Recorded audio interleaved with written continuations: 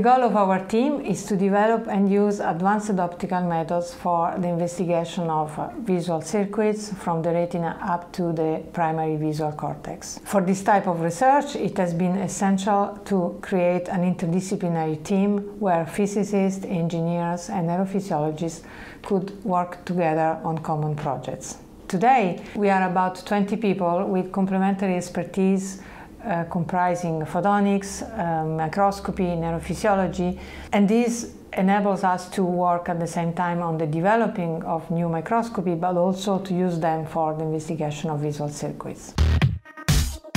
To analyze the visual circuits, we need at the same time to image and manipulate the electrical signals called action potential that neurons normally use to communicate each other.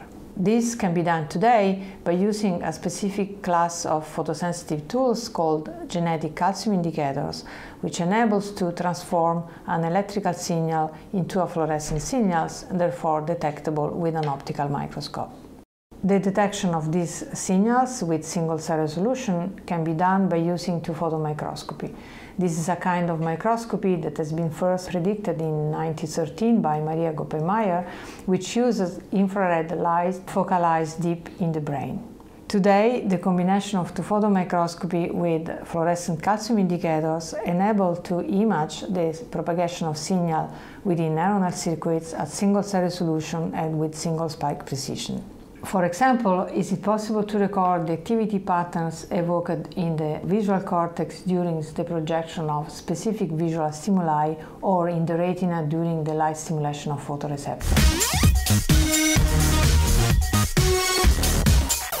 To mimic, reproduce, modify this kind of activity, first of all, we need to make neurons sensitive to light.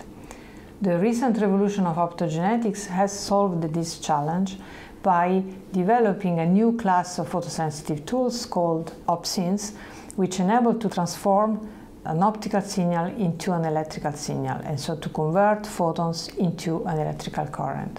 And so with this, it's possible to control the activity of neurons by using light. As a next step, we need to develop illumination approach that enables using optogenetics to switch on and off the neurons in a neuronal circuits in the same way that is revealed by calcium imaging. So for this, we have proposed a few years ago to use holography. This is a revolutionary approach that has been proposed by Dennis Gabor in 1970, which allows to recreate with light the shape of a physical object in absence of the object. And this is also a concept that has been largely used in science fiction movies.